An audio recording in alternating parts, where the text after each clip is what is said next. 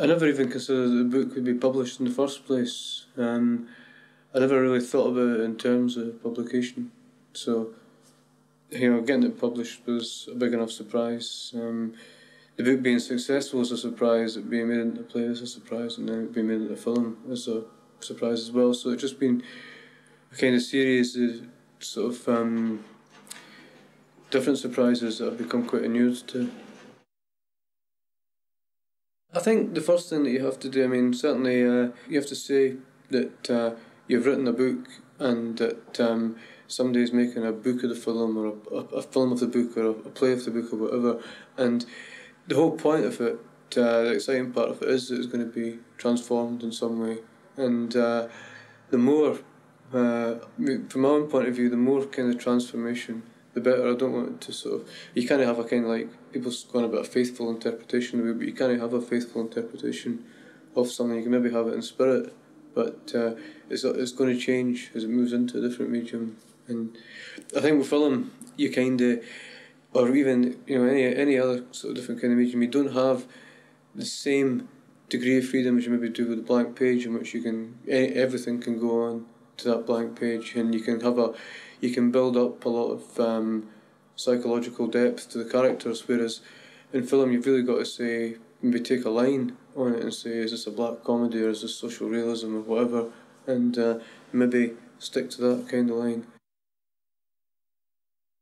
The thing that appealed to me about Shallow Grave was the constant action and movement, and I think that sits really well with the bias towards action that modern writing has, that constant sort of motion and movement and keeping things moving and keeping things happening. The other thing I liked about it was just the sheer beauty of the camera work, the camera angles and the colours, and the use of primary colours as well. That detail in filmmaking, I think, and that kind of sort of craft has just really been absent. That kind of stylisation has been absent in British films.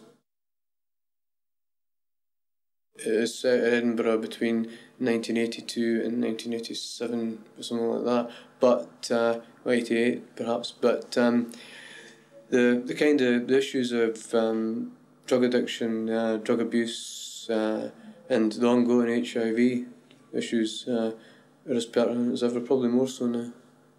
Probably up until about a couple of years ago, Trainspotting was probably more applicable to Glasgow now than it was to Edinburgh, because Edinburgh had kind of, the thing had moved.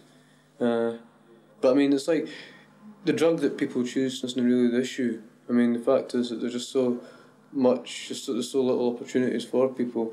It's not surprisingly that people are going to try and get out of it or try and obliviate as much of the pain in the world as possible. You admire the discipline that actors have. It's like I've now sort of worked a fair bit with actors over the year, and I used to think it very much as like just a bunch of people pouncing around on stage, kind of sort of. But the concentration, the effort, the work that goes into it, from the actors and the whole crew, just you see kind of what a really sweaty drafting kind of sort of kind of work intensive industry actually is. I'm playing this drugs dealer who's